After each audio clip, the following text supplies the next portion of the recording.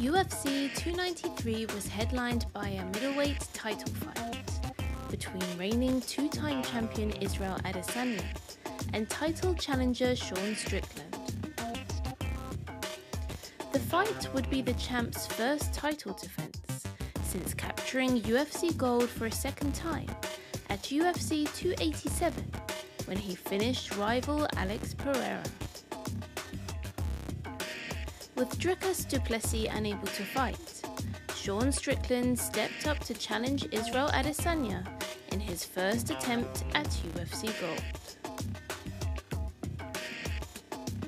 The champ opened up the first round with a leg kick. Sean began to follow Israel, backing him up against the cage. Israel used his feints, jabs and leg kicks to try and keep distance, but Sean marched forward, catching a number of leg kicks thrown by the champ. Sean caught Israel with a combination up against the cage and continued to back Israel up, following him around the octagon. Sean connected again with a big right hand that this time dropped the champ. Seeing Israel hurt, Sean jumped on looking for a finish, but Israel slipped out and the round came to a close. Sean kept Israel on the back foot, but got caught with a big right hook in round 2. Israel showed more output, but was constantly backed up against the cage by Sean.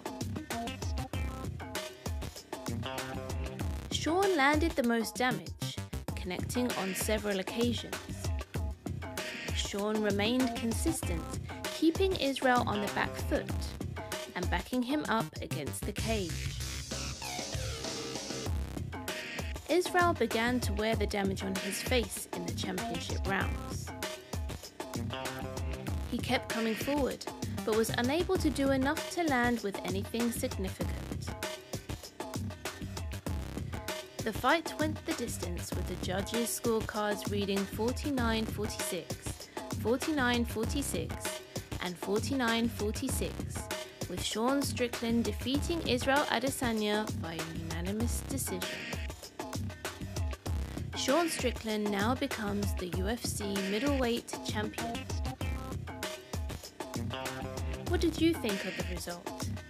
Let us know in the comments below, and don't forget to like and subscribe to MMA Crazy and turn on notifications to stay up to date on all the latest news.